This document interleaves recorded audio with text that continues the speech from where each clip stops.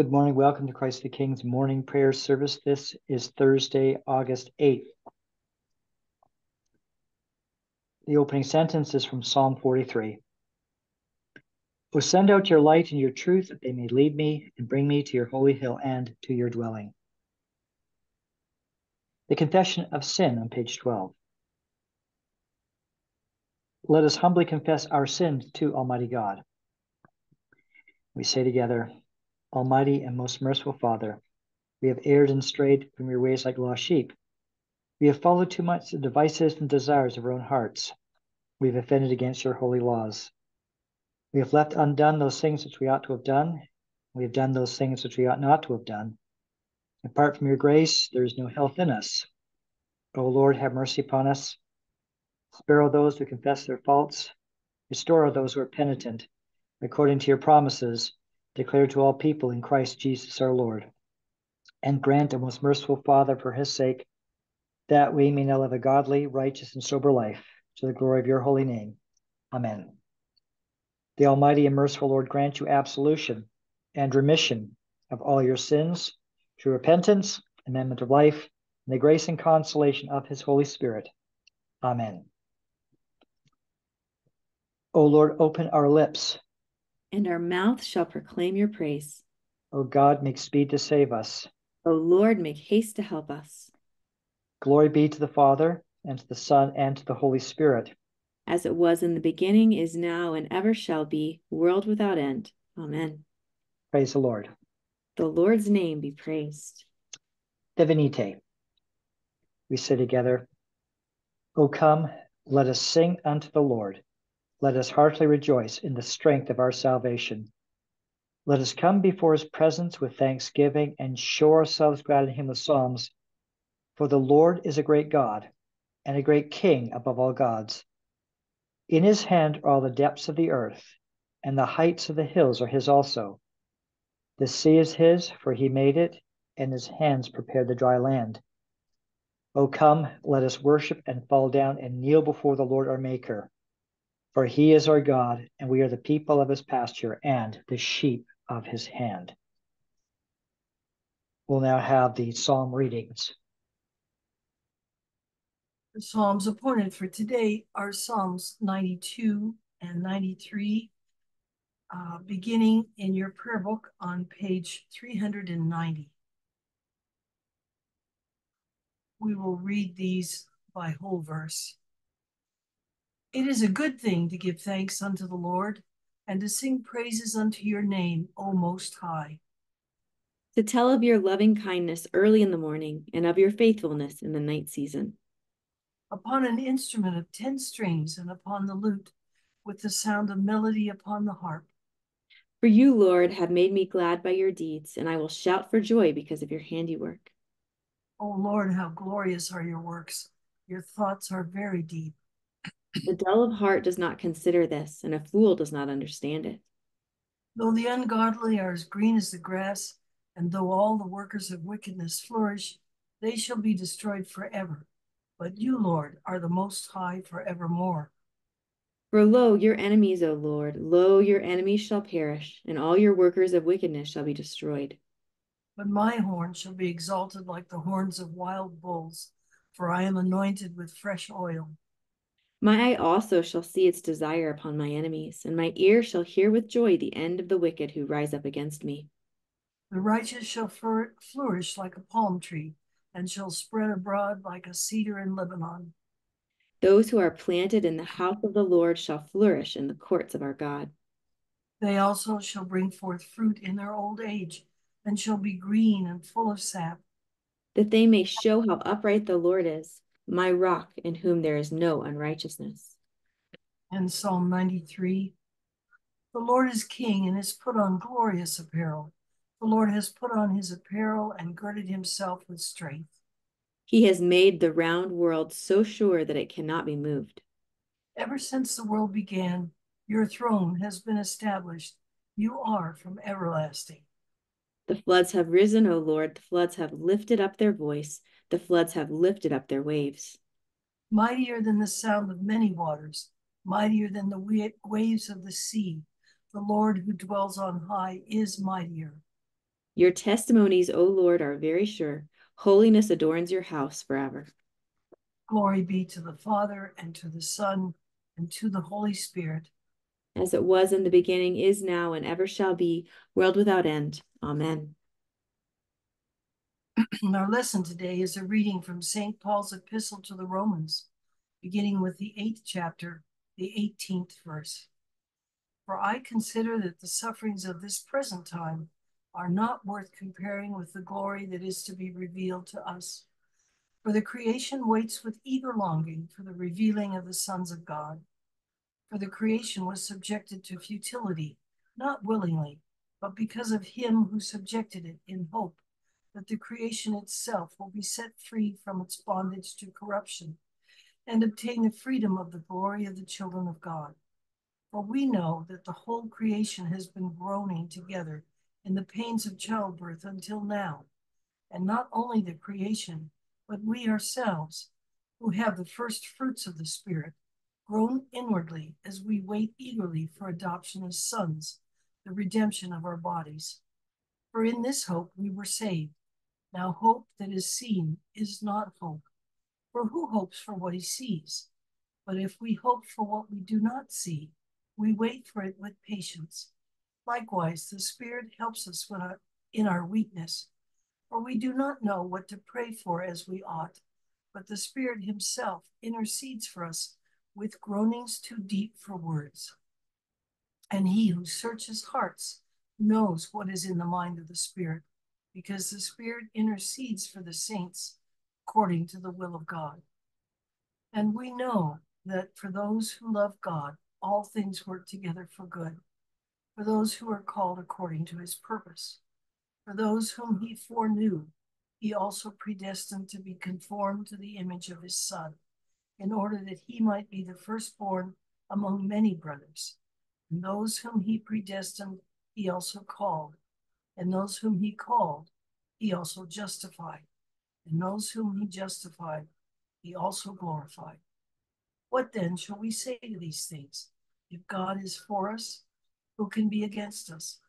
He also did not spare his own Son, but gave him up for us all. How will he not also, with him, graciously give us all things? Who shall bring any charge against God's elect? It is God who justifies. Who is to condemn? Christ Jesus is the one who died. More than that, he was raised, who is at the right hand of God, who indeed is interceding for us. Who shall separate us from the love of Christ? Shall tribulation, or distress, or persecution, or famine, or nakedness, or danger, or sword? As it is written, for your sake we are being killed all the day long. We are regarded as sheep to be slaughtered. No, in all these things we are more than conquerors through him who loved us. For I am sure that neither death, nor life, nor angels, nor rulers, nor things present, nor things to come, nor powers, nor height, nor depth, nor anything else in all creation will be able to separate us from the love of God in Christ Jesus our Lord. Word of the Lord. Thanks be to God. The psalm appointed for today is can be found on page 82. It's the Quaerite Dominum, seek the Lord while he wills to be found. Seek the Lord while he wills to be found. Call upon him when he draws near. Let the wicked forsake their ways, and the evil ones their thoughts. And let them turn to the Lord, and he will have compassion. And to our God, for he will richly pardon. For my thoughts are not your thoughts, nor your ways my ways, says the Lord. For as the heavens are higher than the earth, so are my ways higher than your ways, and my thoughts than your thoughts. For as rain and snow fall from the heavens and return not again, but water the earth and bringing forth life and growth, seed for sowing and bread for eating, so is my word that goes forth from my mouth. It will not return to me empty, but it will accomplish that for which I have purposed, and prosper in that for which I sent it. Glory be to the Father, and to the Son, and to the Holy Spirit, as it was in the beginning, is now, and ever shall be, world without end. Amen. And then we have the Apostles' Creed on page 20. I believe in God, the Father Almighty, creator of heaven and earth. I believe in Jesus Christ, his only Son, our Lord. He was conceived by the Holy Spirit and born of the Virgin Mary. He suffered under Pontius Pilate, was crucified, died, and was buried. He descended to the dead. On the third day he rose again. He ascended into heaven and is seated at the right hand of the Father. He will come again to judge the living and the dead. I believe in the Holy Spirit, the Holy Catholic Church, the communion of saints, the forgiveness of sins, the resurrection of the body, and the life everlasting. Amen. The Lord be with you. And with your spirit. Let us pray. Lord, have mercy upon us. Christ, have mercy upon us. Lord, have mercy upon us. Our Father, who art in heaven, hallowed be thy name. Thy kingdom come, thy will be done, on earth as it is in heaven. Give us this day our daily bread, and forgive us our trespasses, as we forgive those who trespass against us. And lead us not into temptation, but deliver us from evil. For thine is the kingdom, and the power, and the glory, forever and ever. Amen. O Lord, show your mercy upon us. And grant us your salvation. O Lord, guide those who govern us. And lead us in the way of justice and truth. Clothe your ministers with righteousness. And let your people sing with joy. O Lord, save your people. And bless your inheritance. Give peace in our time, O Lord. And defend us by your mighty power. Let not the needy, O Lord, be forgotten. Nor the hope of the poor be taken away. Create in us clean hearts, O God. And take not your Holy Spirit from us. The collect of the day. Almighty and merciful God, it is only by your grace that your faithful people offer you true and laudable service.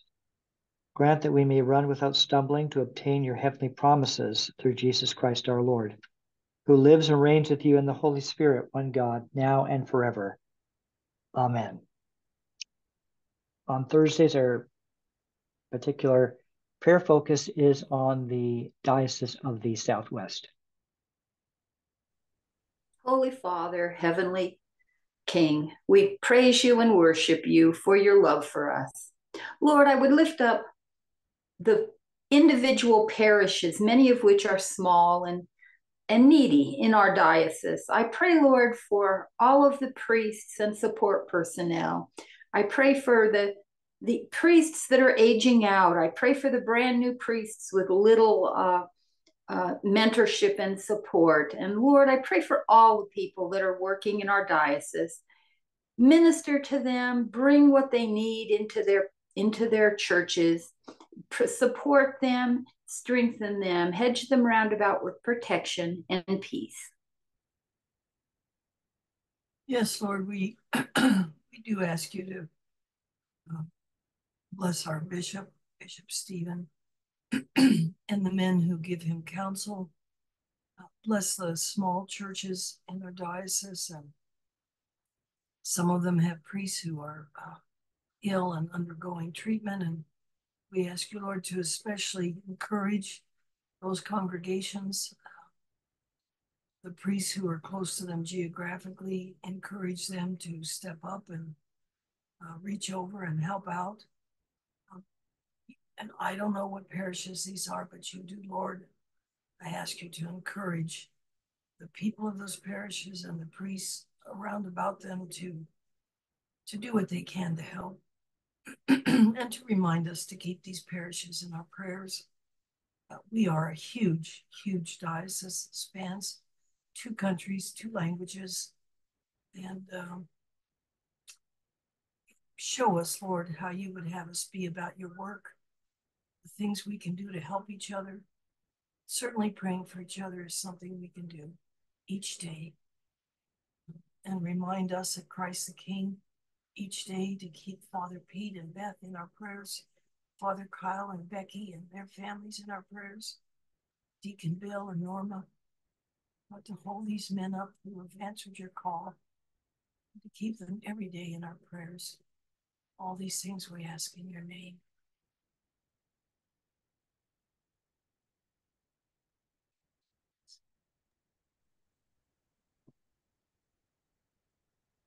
We continue the prayer on page 26, prayer of St. John Chrysostom. Almighty God, you've given us grace this time with one accord to make our common supplications to you. And you have promised through your well-beloved Son that when 2 or 3 are gathered together in his name, you will grant their requests. Fulfill now, O Lord, our desires and petitions as may be best for us, granting us in this world knowledge of your truth, and in the age to come, life everlasting. Amen. Let us bless the Lord. Thanks be to God. May the God of hope fill us with all joy and peace in believing through the power of the Holy Spirit. Amen. Amen.